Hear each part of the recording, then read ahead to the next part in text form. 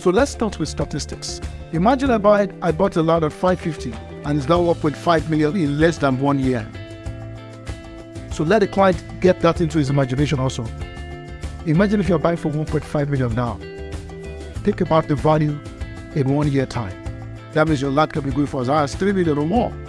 Because all the estates that are fenced in now, in the space of 1 year, they will have finished fencing. I mean, virtually all the bushes on that road will have disappeared because a lot of developments are happening there. That entire estate will have been fenced and the value will have shot up. The value will be more. This is what they are buying. They need to understand the history of your value, where you are coming from.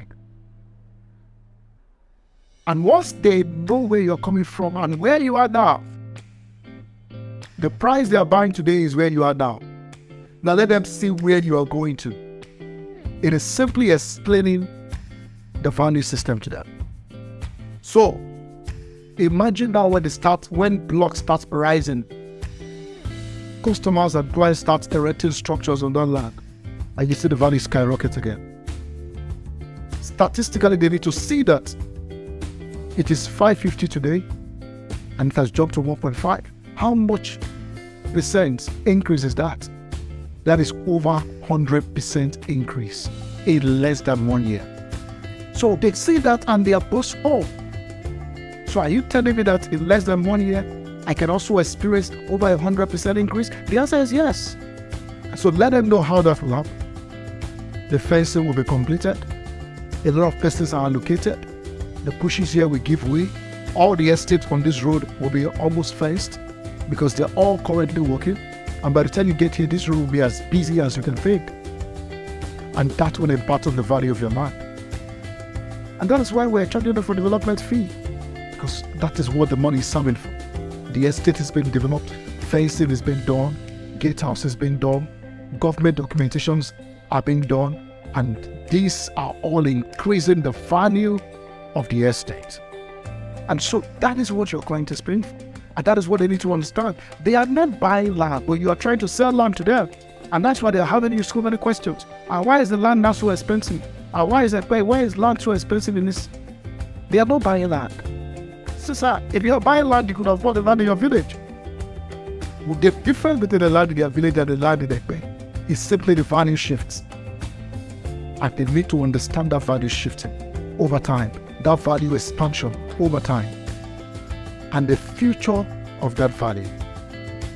Now, on statistics also, it may show them to know that Ekpe is experiencing massive development. Go to the food hall and show them the video of when it's starting and where it is now.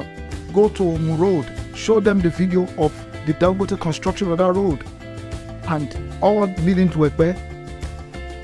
I mean, let them understand your value proposition, and it all comes from you narrating the value history to them. Then you can sell to them intelligently. How do I mean? Tap into their brain. Let them understand what is coming into this estate, the luxury development that will be coming into this estate, the future, the ambience, everything that is coming to the estate. Let them see pictures, images of what is coming into the estate. And number 3, they will also make a purchase decision emotionally. And jokingly, like I tell people, that the best time to buy a pen is now. You wait 1 more year time, you're going to be buying at a more expensive price. And you may not be able to buy at all then. Because the money you have now that you're not using to buy it now, you don't know if the money will be there tomorrow. God forbid, we know that people always pray that their wealth is sustained. But the best way to sustain the value of your money is to put it in sustainable assets like real estate. So, tell them the history of Lekki. How some persons bought when it was cheaper, and some have to buy at an expensive rate, 200 million. But some persons bought that same lot for 50,000. And imagine what their children will be today, inheriting assets that is about 200 million. And for those who are going to make the decision to buy Ekpe now, the history that we tell their children, that they had the opportunity to buy Ekpe when it was 2 million, but they refused. And now Ekpe is 200 million, and they cannot buy it anymore. Emotionally, tap into their emotions by narrating values to them. And what Ekpe will become if they buy it now, for themselves and for their children. Now, I think we've run through the whole value story. The value yesterday, the value today, and the value in the future.